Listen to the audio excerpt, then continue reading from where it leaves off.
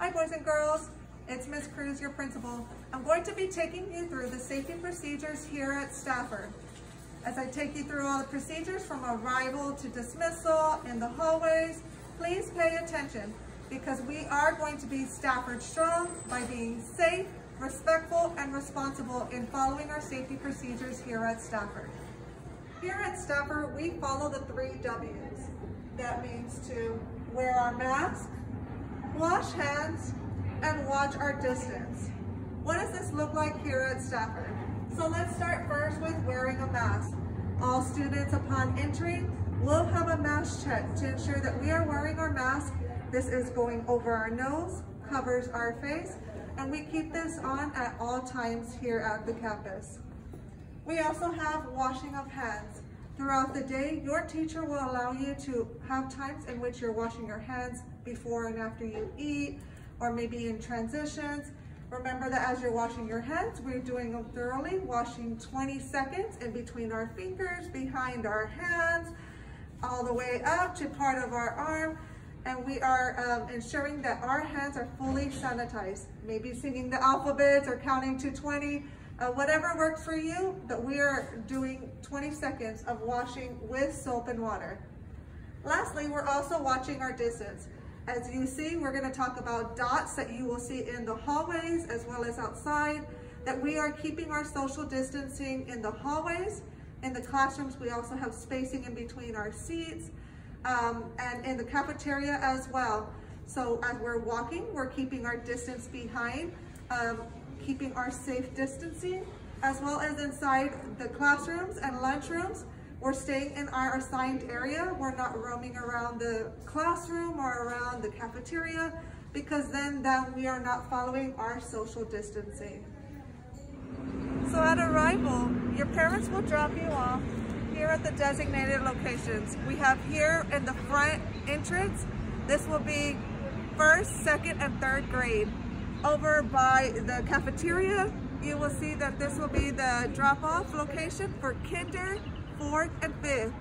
Don't forget that every Monday and Wednesday, your parents will need to complete the Dr. Al. We will be coming around with the QR code, but you can also download the app and check you in every Monday and Wednesday. Boys and girls, when your parents drop you off, you will find where your classroom line is. You'll see on the floor there are dots for you to line up at to ensure that we keep our social distancing. Don't forget, our teachers don't come till 7:30.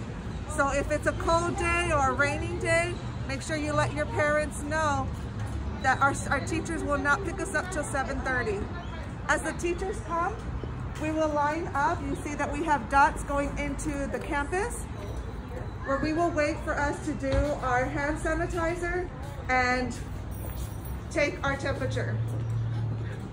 Make sure that we are still keeping our social distancing, and then we will get our breakfast. Ladies will give us our breakfast, and then you'll see that we will come back and continue to line up on the dots to keep our social distancing. Each grade level has their own designated restrooms. If you have a restroom in your classroom, you will use that one. We also have restrooms that grade levels join. Now remember that our restroom procedures are, if there is no one inside using the stall, then you may go in. If not, you will wait outside on the dot until someone has come out, and then you may proceed to go in. Remember that inside the hallways, we're going to continue to keep our social distancing by following the signage on the floors when we are lining up, as well as when we're walking. Make sure that we keep a good pacing so that way we are staying at our 6 feet social distancing. You'll also see in the hallways, we have hand sanitizers such as this one that you can use, either these or the ones inside your classroom, so that we're continuing to keep our safe practices and being healthy and clean. As we discussed earlier, we have 2 separate entrances. In the front entrance, this one was for our grades 1st, 2nd, and 3rd.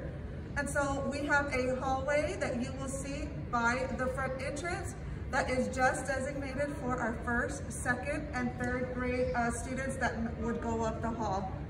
On the other side by the cafeteria, this would be our entrance for kinder, fourth, and fifth.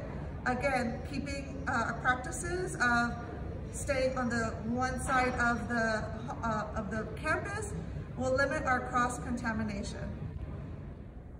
Upon dismissal, you will continue to walk down your designated hallway, keeping your social distancing as you make your way out through the entrance. Again, we are following the dots on the floor to keep our social distancing as we're waiting to be picked up. A teacher will escort you to your car so that way we ensure that we are keeping safe. Teachers, as we are seeing students' cars come, we are calling for your name. Boys and girls and teachers, please listen for your name to be called so that way you can start to make your way to your pickup vehicle, and that keeps our procedures flowing at a steady pace. So when you have gym that we have here, or you're also going to the lunch, depending on which side of the building, you will be using this hallway and the outside corridor to make your transitions to and from the gym or to the lunch area. Please remember to keep the social distancing.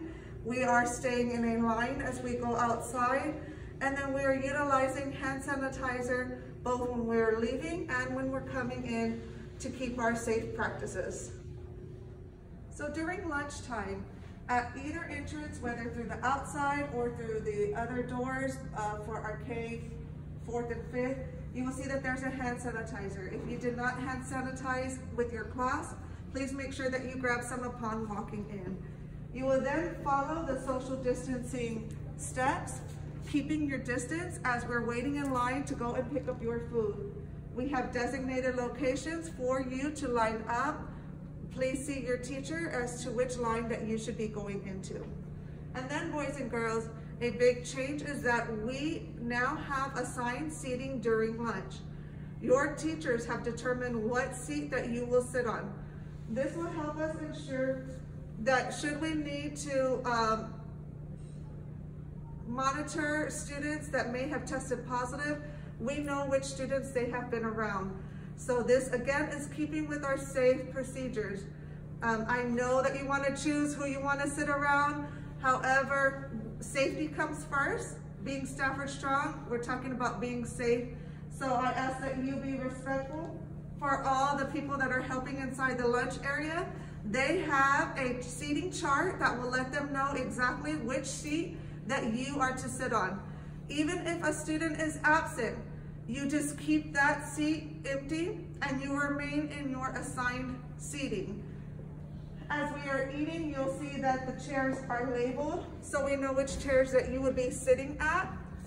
Eat your food. When you're done eating, and if you want to talk with your friends, I ask that you put your mask back on.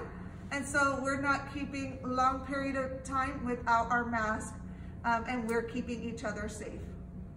I also want to remind you that while you are sitting here in the cafeteria, you are to remain seated facing forward. You may talk to your neighbors off to the side, but we should not see students hanging around, leaning back, turning around and talking to the people behind us, because this is not helping us keep our safety procedures in place.